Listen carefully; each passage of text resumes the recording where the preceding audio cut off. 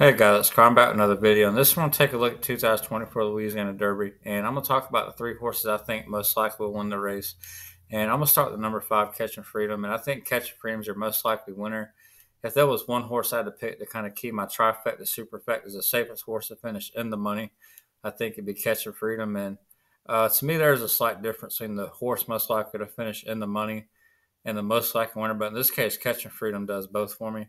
And I think the pace in the Risen Star was not very fast at all. Thought Track Phantom kind of got to set his own fraction, wasn't really pressed.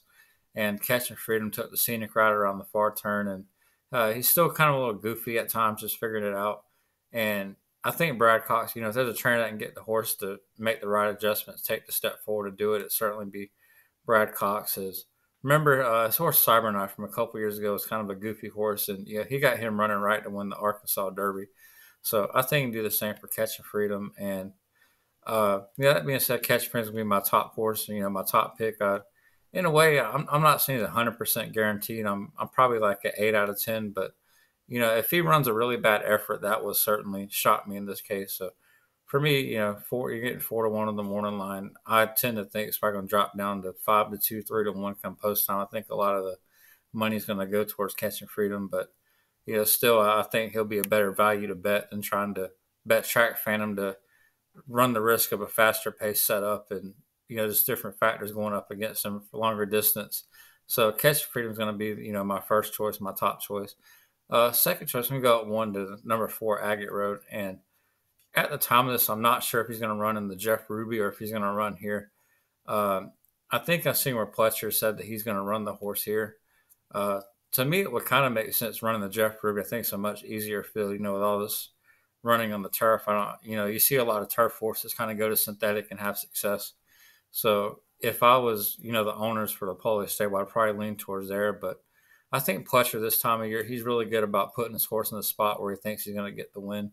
And I certainly think, Agate Road can finish in the top 3 or 4 here. And, that alone should be enough points if he gets in the top 3 to get him in the Derby. And I certainly think a little bit of, if the pace breaks right and goes his way, has got some ground to pro. I think he could, wind up sneaking up getting first, but certainly one that's going to be in all my bets, trifecta, superfectas. And I kind of think he's the second most likely horse to finish in the money out of all of them. So for me, Agate Road is going to, be my second choice. And my third choice is we're going to go with a little bit of a long shot, and that's going to be the number 9 Roman Violin. And I just want to point out that with long shots, it's not 100% guaranteed success. You just, you're picking long shots. You find certain things you like about the horse, and if you're right, let's say you're right 1 out of 10 times, or even 2 out of 10.